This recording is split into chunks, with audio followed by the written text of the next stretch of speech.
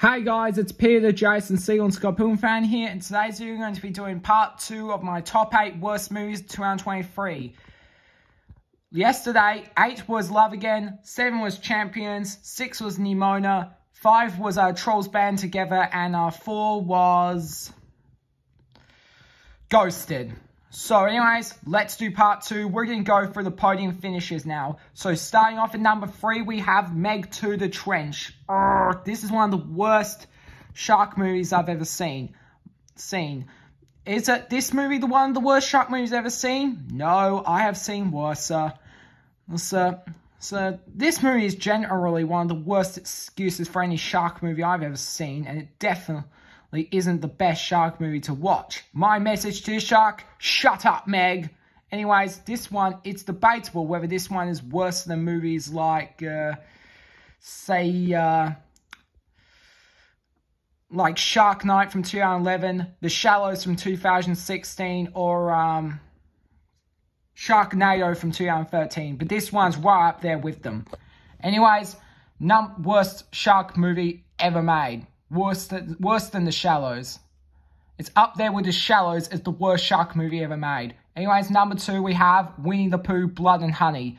Why on earth this movie was ever released, I don't know. This is from a guy, this is mainly around the time when there was loads of horror remakes everywhere. There was like the Grinch horror remake, and this one happens to be just bad. This is one of the worst horror movies ever made. Worse than It Lives Inside, which didn't even make the cut on this list. And, the tagline is like, we'll be friends forever, won't we? No, we won't be friends forever, because this is a horror movie. I'm definitely not buying this on DVD, and thank God it's rated R, because no one should be seeing this movie. In fact, don't even watch this. In fact, anyways, I'm about to go through number 1.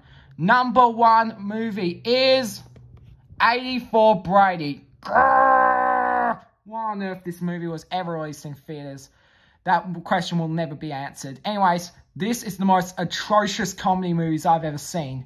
It is one of the worst comedy movies I've ever seen in the entire world. And what's worse about it is that the trailer for this appeared on the ad breaks of That 70s Show on 9Go. And I was like, this is the most atrocious movie ever. And I was right. Tom Brady, you should have just stuck to football and the TB12 method.